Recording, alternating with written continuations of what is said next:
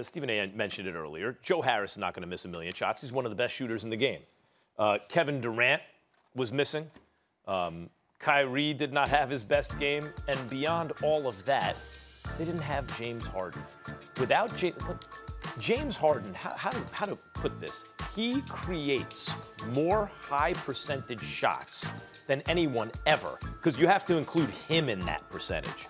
You know, Ben Simmons will create high percentage shots for others, and he can take it in the paint and everything, but can't shoot at all. Harden can shoot from everywhere. He can get his own shot at historically elite levels, and he can convert those shots at historically elite levels from anywhere on the floor. And he creates high percentage shots for his teammates at historically elite levels. So you add that to this mixture of talent, the most talented team of all time, with D'Antoni on the bench. Like, think of who's on that bench. Steve Nash, Mike D'Antoni, and James Harden. Mike D'Antoni has a system. First, he ran it to near perfection with Steve Nash. Then he tweaked it and ran it with James Harden. That team is built to run that system with Harden as the head of the snake and these dudes as the weapons. And when they do that, it's a joke. They're so good, even without him, they'll beat the Bucks. But we're talking about last night, the offense lacked cohesion. It lacked their point guard, particularly down the stretch of that game. It lacked a game plan. And with James Harden, they have that, and they're unbeatable. As I religiously say, you're wrong, but what else is new? Last night in Milwaukee, the referees allowed the level of physicality they didn't allow in the first two games. It was back in Milwaukee. Milwaukee tried to big boy them because they know that's your only chance. That's why P.J. Tucker got in KD's face and all of this other stuff.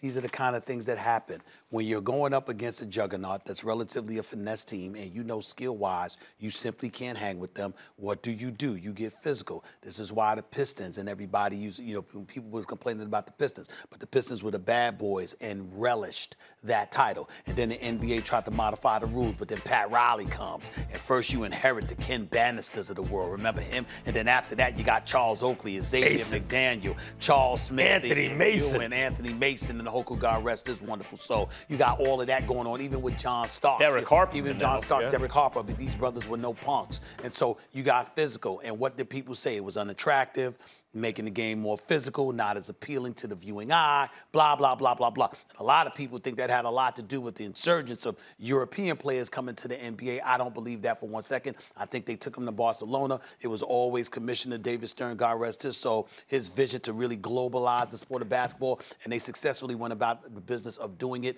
and major, major props to them. Having said all of that, last night, they got physical, and they were allowed to get physical, and that knocked them off a little bit. But I ask you this question, Max Kellerman, and it doesn't require an answer. A simple nod will do. Kevin Durant played with James Harden at the very early stages of James Harden's career.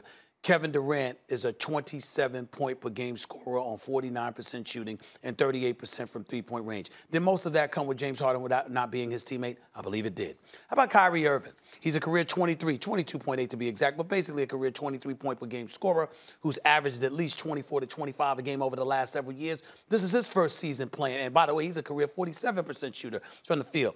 This particular season is his first with James Harden. If I'm correct, I think I'm correct in saying that, right? Kyrie?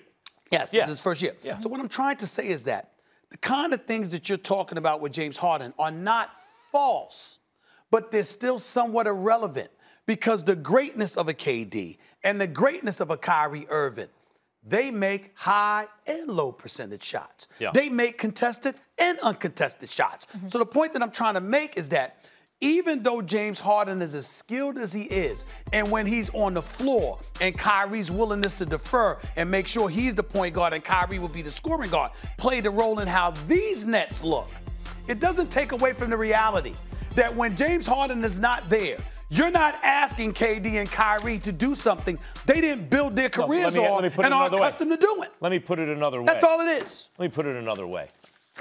If James Harden were playing, did they lose that game last night?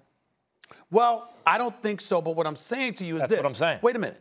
There are times in James Harden's career, Kyrie Irving's career, KD's career, where you take a night off. Yeah. No. This discussion that we're having now, I stand down, Max, if Milwaukee comes back and do the same thing in Game 4.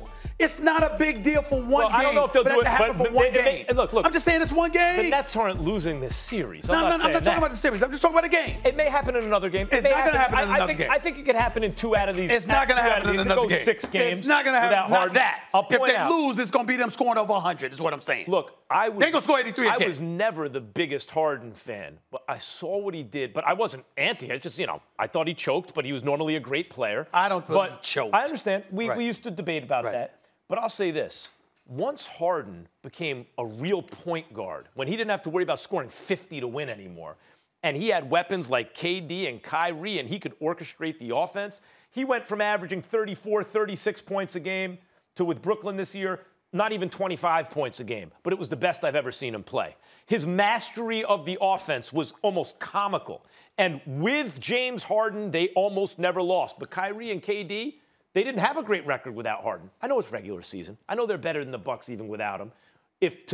Harden is the thing that makes this team completely unbeatable. They're unbeatable if Harden's there. When he's not there, they're more beatable. Well, again, and the reason why I say this, they won games 1 and 2 without Harden. So you don't lose Game 3. Yeah, but only by like 45 points. But you don't lose Game 3 because you don't have Harden. If you won games 1 and 2 because you have Harden. You lost Game 3 because essentially the physicality got to you and you took a night off. Yeah. Offensively. Yeah, you were missing shots. You took a night. 86 also is the lowest points we've had in a win of any game all season. Took a night off. Yeah. Thanks for watching ESPN on YouTube. For live streaming sports and premium content, subscribe to ESPN+.